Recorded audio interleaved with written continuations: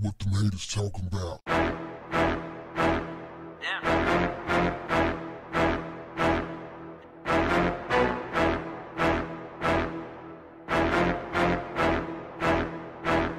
What's up, family?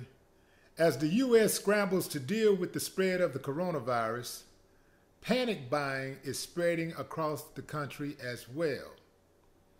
People are getting all of the toilet paper they need, all of the sanitizer they need. Medical masks are sold out around the world.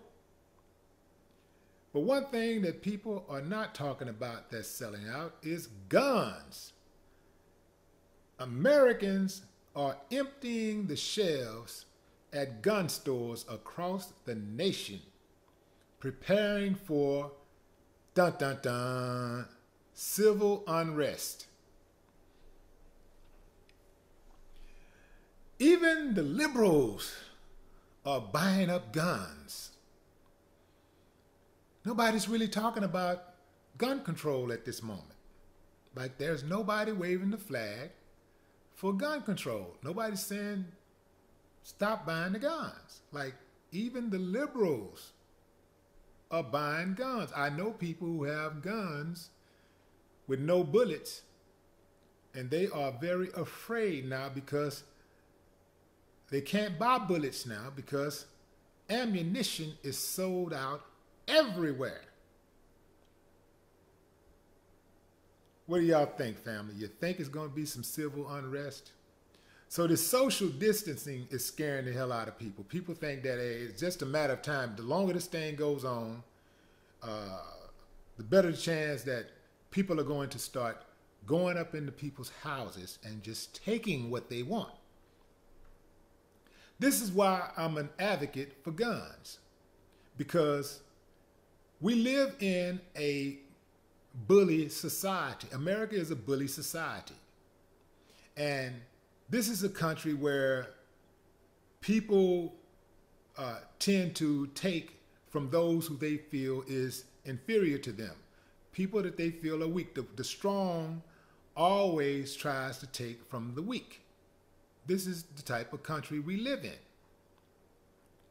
The criminals are not giving up their guns. People who have bad intention are not giving up their guns. So why should a person who wants to protect his family give up their gun? Look, think about it. Let's say all the guns were gone right now. Let's say the gun control thing worked it and came in and took everybody's guns. And now we're at a point to where we're real close to martial law. What do you think would happen in this country? I'm not talking about Norway. I'm talking about America, killer America. What do you think would happen if martial law happened in America and 99% of Americans didn't have guns? What do you think would happen? I can tell you what would happen. Home invasions would increase by 20,000%. You'll have people just coming up to people's houses, just straight up kicking the door in. Get down, get on the floor. You wouldn't be able to come out of the house. The best you could do is try to scare people off by boarding everything up and saying, beware of honor, and put a little picture of a gun. Draw a gun, because you ain't got a gun, so you got to draw a gun. Come on, family. I'm not with it. Gun control to an extent, but I'm not with giving up those guns. Look at those lines, family. Have you ever seen the lines to buy guns are damn near as long as the lines to buy hand sanitizer and toilet paper? What does that tell you?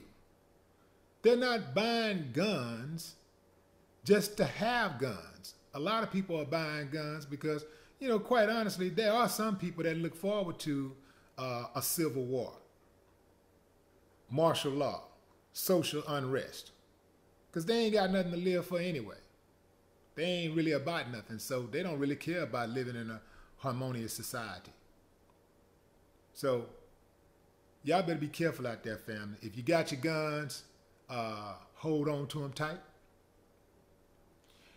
Go try to find you some ammunition, because you don't know how long this thing's going to last. Make sure you stockpile. All these people running around here talking about toilet paper and hand sanitizer. If it go down, what you going to do?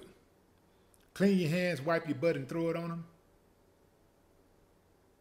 No more talk. What the haters talking about? Yeah.